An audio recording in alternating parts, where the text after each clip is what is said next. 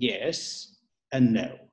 The thing is, you can do a better design or draw a better contour of the lip, but you always have to get something there that gives you volume, because that's what it does.